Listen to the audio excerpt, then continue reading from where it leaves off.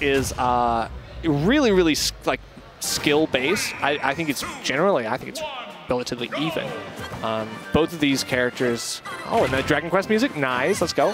Here on Battlefield, I think that your triplats are probably going to be really good for Palu. Going to try to get some of those long combos to take you up into the air and maybe launch you off the top. Good up air coverage as well. I mean, still, Young Link can do the exact same thing. Hopefully trying to use some of these projectiles to lead into these good hits. That's why Young Link is considered the best of the 3 Link brother, or I guess relatives. Sure, we'll go with relatives.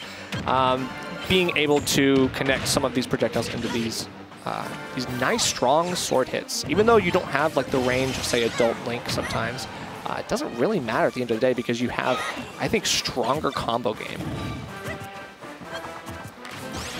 All right, but now Palutena keeping this, you know, still somewhat in their favor until then, right? Like Donk looking for an edge guard here, not able to get anything. The back air is invincible, can use that as a trump card for some of these unruly get-up options.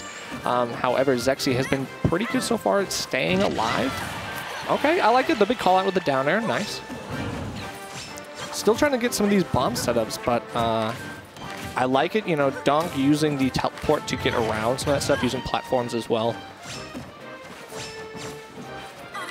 Not getting an option. Again, these teleports just allowing Donk to kind of retake center stage very quickly. Zexyyy needs to figure out how to deal with that because right now it's a get out of jail free card for Donk, but not going to be used there. The forward air going to catch the jump. Very nice stuff, Zexyyy. Staying on their first stock as well. This could be some good extra credit. And again, the combo game looking pretty good. Oh, the footstool. Wow. Went really deep with the footstool too, but absolutely calculated. Very, very nice stuff. A quick end to the second stock. And now we are beginning the third. Very clean. All right, now just trying to cover yourself to get back to stage. And I like that. The lead into the up B. You don't always see that. That was a bit of a risky call out, but it does force the air out of Donk. And now that's a 3 stock technically. So Zexyyy going to be very happy with that. Those last stocks went by in a rush. So we're going to go. I don't know if they're going to run it back, but we'll see. It feels like there wasn't a lot of stage picking thought process, I would say, going into that one. So we'll see. We'll see. They might be running it back to Battlefield. Okay. Yep, same characters. We're going to stick with it. And, okay, just small Battlefields. Okay. Okay, the Fatal Fury music. Okay, you know what? We are already hitting some straight bangers right now. Okay, trying to get some of these nice parries on these projectiles is going to be important to continue this run back. Obviously, Donk not worried. Although maybe could be. Okay, I like it. Coverage with the down tilt. Again, that can lead into the back air, but good DI out for Zexyyy to get out of that situation. This is looking a lot better for Donk.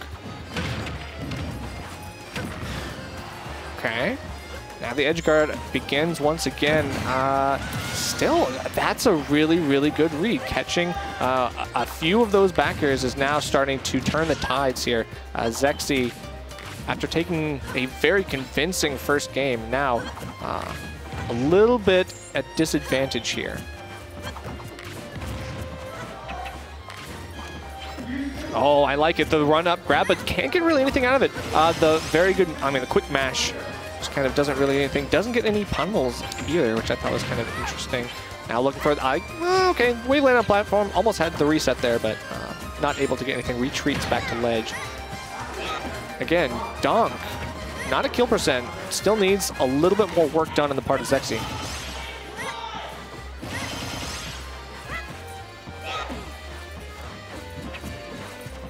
Okay, missing out on one more opportunity. Zexyyy just whiffing a little bit more. These back airs going crazy right now, but the fizzle of the explosive flame fortunately doesn't come.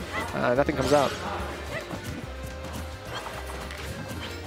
Trying to get around these projectiles and doing a pretty good job of it right now. Donk staying alive, and again full stock lead now. So we are looking pretty good. However, these arrows that can lead, as we mentioned, into good hits. Okay, I don't know. You can clip with the up air. Kind of unfortunate there. Again, Zexyy's still looking for something here. Needs to take the first stock in order to bring this momentum back. However, I mean, still staying alive again.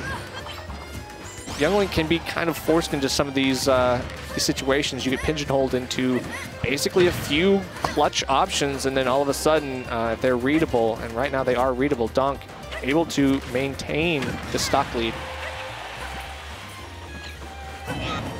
Oh, okay. Really interesting call out, but then can't really convert off of it. Back there, not going to do it center stage. Okay, wow. So the ledge cancel, but actually gets a little bit punished for it. I like the idea, but Zexyyy just kind of put their head down and just went right for it, and honestly didn't really care the consequences and takes the stock, but that's, you know, fires right back. Again, these back airs. Right now, that invincibility can barrel through anything that Zexyyy wants to go for, which is one of the most important factors of that move. Okay, good punish on that one. Again, dash attack, same deal. Has the invincibility on the shield. Okay, up B into up air, a good grounded confirm. Can lead into bigger hits like this. Nice juggles in the lead into the bombs as well. Okay, okay. Very, very nice stuff. So Zexyyy is absolutely not out of this yet. Brings it to final stock. And again, at low percent as well. So this is looking much more even than it was before. I think that Zexyyy is just catching a couple more of these good confirms, and that's what you need as Youngling. That's the win con. So Donk looking like they need to seal something in terms of damage.